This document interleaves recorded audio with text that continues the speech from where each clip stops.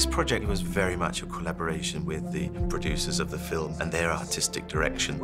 This was a totally new experience for me. I haven't worked with a film for making props. Usually I'm designing for real market products. Design for prop is very exciting. Designing the future is always tricky when you're making a movie because these days actual science moves faster than science fiction half the time. When I wrote the first draft of this script, I gave the people on the starship tablet computers to show that they were in the future. Because at that time, there were no tablet computers in the real world. And now, of course, you look around the set and everybody's got one. To update the technology of the future, you invented the future tablet. It became a lightsaber-like device so that the screen could contract, stow away, the object could tuck into your pocket. The design was clear from the script itself.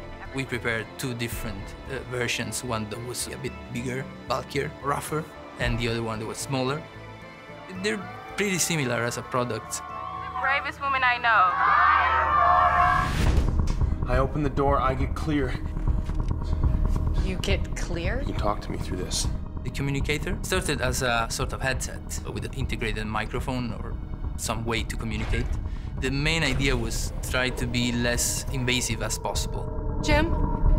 And we also had to provide the batteries. They were specifically made for this product. Jim? It's okay. No, it's not okay. At the moment, there are a lot of hurdles, but the evolution of technology is really fast. Maybe it's not about 100 years. These products could be realized in the near future. We have to do this.